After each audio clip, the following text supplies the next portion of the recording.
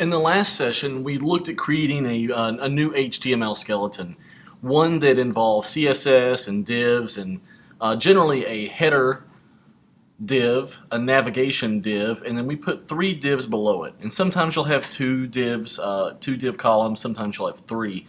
But generally, most websites are going to fall within this sort of template. We can, of course, put whatever we want in these columns.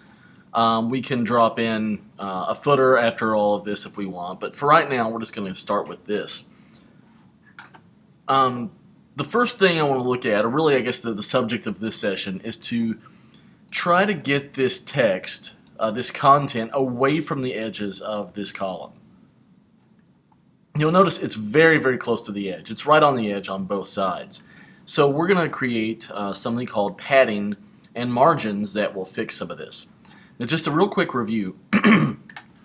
Here's our HTML from last week, or I'm sorry, last session, where we've got everything inside of a container, and within the container we have 5 other divs. We have a header, a nav, column 1 with several paragraphs in it, column 2 with a few paragraphs in it, and column 3 with a few paragraphs in it. We have the CSS to accompany that. We have a container div with the same 4 properties we normally have. We also have header, nav, column 1, 2, and 3, all with widths, backgrounds of some sort, and floats on the 3 columns at least. So we're going to pick up where we left off there. And really, we're not going to have to do any new work in the HTML this session. We're going to only do work in this and the CSS. Now, I'm going to make a quick note. My 3 columns are called call 1, call 2, and call 3 for columns 1, 2, and 3. So I'm going to pull up my CSS file, and I'll be adding a few things to column 1, 2, and 3. Excuse me. There's 2 ways to add space in CSS. 2 ways to add space around our content or our text. One is called margin and the other is called padding. Now, a very quick difference between the 2. Margin is going to add space to the outside of an object, where padding will add space to the inside of an object. So margin is space on the outside, padding is space on the inside. We're going to take a look at both of these here. I'm going to add in margin 20 pixels to column 1. I'll go back out to my web browser, and I can see something happen. I saw a couple of things happen actually. This shifted, first of all. It moved it over what I presume to be 20 pixels. Did 20 pixels on all 4 sides, 20 from the top, the left, the right, and even down below, even though we can't really see that. I can see the background color of the container shining through there. I also noticed my 3rd column, column 3, seemed to disappear. It didn't really disappear, but it did get shifted down quite a bit. And the reason it did this is because when we add margin or padding, either one, it adds those numbers onto the width. So if we added a 20 pixel margin, 20 on the left, 20 on the right, that's 40 extra pixels. So we have to do some math here. If we want to keep this looking the right way, I would have to decrease my width by 40 pixels. So if I'm adding 20 to the left and 20 to the right, and just putting the word margin here is going to do it on all 4 sides, I'd have to subtract 40 from this. I'd love to tell you there's a great way to just calculate that and do it automatically, but unfortunately there's not. You can whip out a calculator if you need to, or you can do the math in your head. So I'm going to try 215. I'll save and refresh this, and things look more normal than they did. I can see that there's now 20 pixels of space on the outside of this div. It's outside the div. Let's change that margin to the word padding. Padding. So instead of a 20 pixel margin, I'm going to put a 20 pixel pad in there. When I look at that in a browser, it adds space to the inside of this div. I can tell that because of the background color. When I see the background color in here, that tells me that this div goes out to here. I can see the actual shape of the div. There's no space outside of it. There's no margin, but there's plenty of extra space inside. The same theory applies. Whatever you put on the pad, you have to subtract from the width. So whatever space, whether it's margin or padding, what you put on the left and right must be subtracted from the width.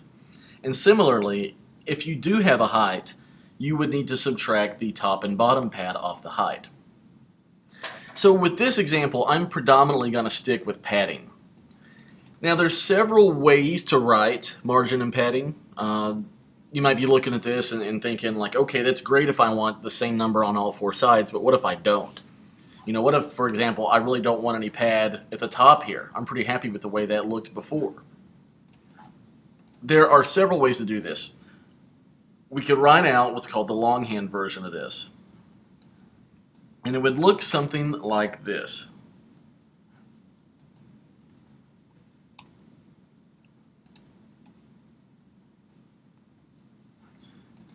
Where we could have 4 of these. And I'm going to put them in this order. Top, left, top, right, bottom, and left. And I could put a different number on each one of these. So maybe I give this a 5. The right and left I'm going to keep at 20 so I don't have to mess with my width. And the bottom, you know, is kind of negligible, so I don't really see the bottom of it anyways. But if I change the padding top to 5, I should see a jump here. And I do. It jumped up about 15 pixels. So you can put a different number on each one of these. Now, theoretically, I'm going to delete this. I don't really want to keep it. But just for the sake of seeing it there and maybe putting it in your notes, instead of deleting it, I'm just going to comment it out. Now, a comment in code is really just a way to hide your text or your code so the browsers don't recognize it. In CSS, the proper way to comment is /* or asterisk. It's Shift 8. And at the end of your comment, you do */ or */. So there's a slash on the outside and the asterisk or star symbol on the inside. And anything that goes between that is going to be commented out. So you could put these on their own lines if you want to. That way it just kind of keeps a consistent look. So you're welcome to do that. So I'll leave it there for our reference. Now, a shorter way to do this is to simply do the word padding like I had the first time. If you put one unit in there, like this, it's going to do it on all 4 sides. If we put 4 numbers in here,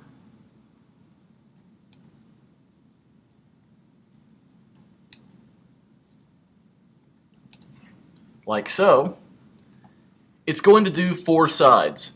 Top, right, bottom, left. Just like I wrote up here. Top, right, bottom, left. To remember the order, just do it like a clock. Starts at the top. It starts at the 12 o'clock position, and it goes clockwise all the way down. So top, right, bottom, left. So like a clock, it's going to go in a circle. Top, right, bottom, left. So in this way, I would have 5 at the top, 20 on the right, 0 at the bottom, and 20 at the left. Primarily the same as this. So if this were 0, you could do that. So that's another way to do it. If you just want the same thing on the top and bottom and the other on left and right, you can do 2 digits. So for example, if I did 5 and 20, this would happen on the top and bottom. This would happen on the left and right. 5 on the top and bottom, 20 on the left and right. So it doesn't really matter which way you do it. You can put it all on one line like this. You can put them all on 4 separate lines. Whatever's easier to remember is completely fine. Okay, no worries. And margin is the exact same way. Just take out the word padding, replace it with the word margin, even on these up here, and it'll behave the exact same way. Now on my column 2, just for reference, I'm going to do another one. I'll do padding, and I'll keep it consistent. I'm going to do 5 and 20. That should do 5 on the top and bottom and 20 on the left and right. I do that, and again I see my third column disappear. That's because I didn't subtract off of the width.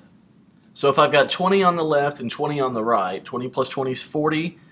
400 minus 40 is 360. If I do that by decreasing my column width by 40, it allows this extra 40 to fill up that extra space and allows my third column to fit in there. Do one more column. I'll keep it consistent. 5 and 20. Save that. Refresh the browser. Again, it disappears. If I scroll down, I can see that I've got that padding in there. It looks like that padding is working, but it's just this container isn't wide enough to contain it all. If you start adding the widths of all 3 of these and the pads, it can't fit side by side by side unless I start decreasing something. So 300 minus 40 is going to be 260. Hopefully I'm doing my math right. Looks like I am. Everything starts to fit. So this is a way that you can start to really clean up the content. Even if you're putting in dummy text like this lorem ipsum, you've still got plenty of room in here to put some space around it and just to be able to see exactly what it's going to look like in its finished state. Now you can, of course, keep adding things to the columns. If you wanted to add font items or more backgrounds or whatnot, you could still do that. But margins and padding really help with the idea of space. So hopefully this helps out on your projects, and you can certainly use this in the future.